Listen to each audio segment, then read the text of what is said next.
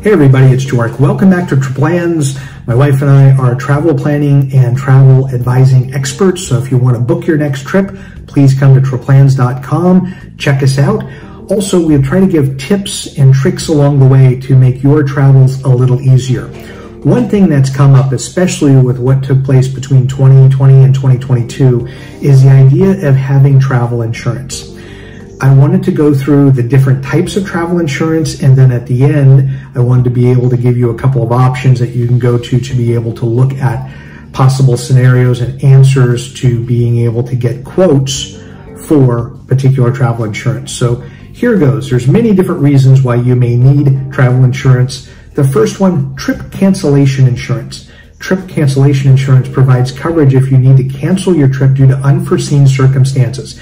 These circumstances can include illness, injury, the death of a family member, or an unexpected work commitment. This type of insurance typically reimburses non-refundable expenses such as flights, accommodations, and tour bookings.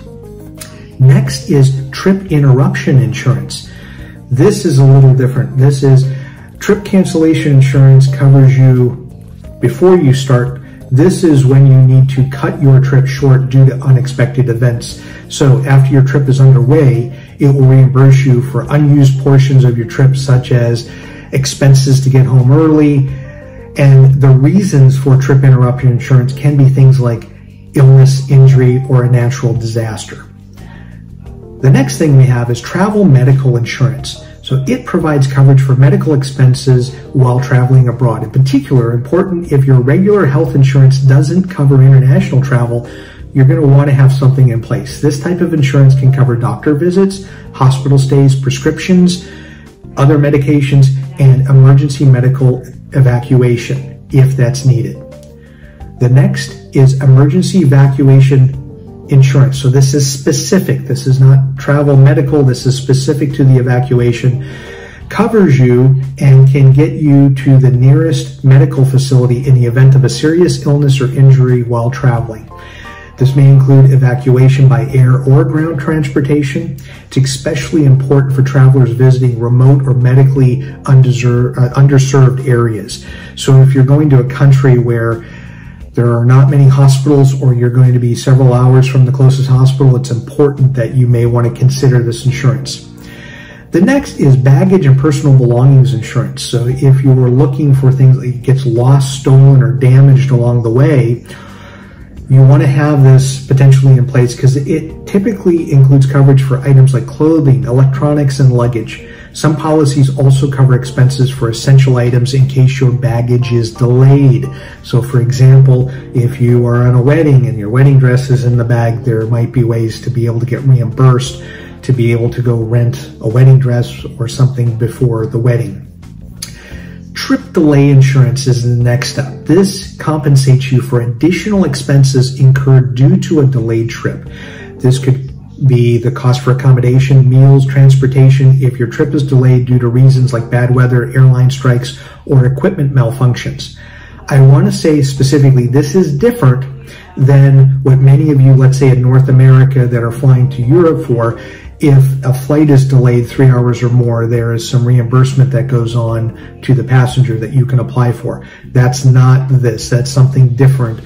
So this trip delay insurance is different than what you can get back from airlines. If your trip is delayed too long, you can file. So just wanted you to know those are two different things. And then there's something called CFAR insurance, cancel for any reason insurance. So it's an upgrade often on some policies. Trip for any reason, you can cancel it. It provides more flexibility to you. It generally comes with higher premiums, and it usually only reimburses a portion of your expenses. So you're paying more to get it, and it won't cover as much. But if you just woke up one day and said, I don't want to do this, again, it can be for any reason, you can do that with this insurance. Also, rental car insurance, something that often people forget. But rental car insurance, obviously in your foreign country, rental car insurance is a good idea. I'm going to say this, that you're going to want to check your credit card, because in some circumstances, your credit card will automatically have coverage, the one that you use to pay for the rental car charges. They'll have some collision or some damage insurance already attached to the credit card. The caveat is not all countries and not all rental cars acknowledge that. So even though you might be paying with a credit card that has that insurance, you may still have to pay for insurance on top of that based upon the rental car company or the country that you are obtaining the car in. So just take note of that. The next thing is adventure or hazardous activity insurance. And this is a special line of insurance that covers travelers for engaging in high risk excursions, things like scuba diving, mountaineering. I'll say hiking is not that, but if you are doing like ice climbing with picks and axes, those types of accidents or things that can result in accidents or serious bodily injury, those usually have a higher premium, but you can get insurance for them in many cases. And then lastly, travel liability insurance. This covers you in case you accidentally cause harm to someone or damage someone's property while traveling. It can cover legal fees, compensate the third party. This is something that sometimes is built into rental car insurance policies. Some of the other policies that you get might have a provision, but oftentimes this is a standalone policy that you may need. It often doesn't come up very often, but just in case you feel compelled to do so, you may want to get this insurance. And then here, we're offering some options for you. Please reach out to us. So Joric and Shelley here at Traplans, and send us an email if you're interested in obtaining some insurance or talking about some of these so that you have a better feel of the liability and what you may want to purchase or not. And we can help get you connected with the right insurance company. So as always, as you're looking to book travel or plan a trip, we're here to help you with this. And the insurance piece is something that more and more people are considering because of the amount of delays and issues with flights, accommodations that maybe the hotel screwed up the accommodation, so you're supposed to get in today and they show you getting in tomorrow, so then you have to be reimbursed or they have to find a room for you for the night until you can check in. There's a number of things that can go wrong with travel. So because of that, having some insurance, not all of these, but some of these in certain cases make a lot of sense.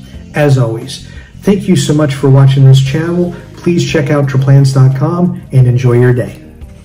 Hi there, I'm Shelley.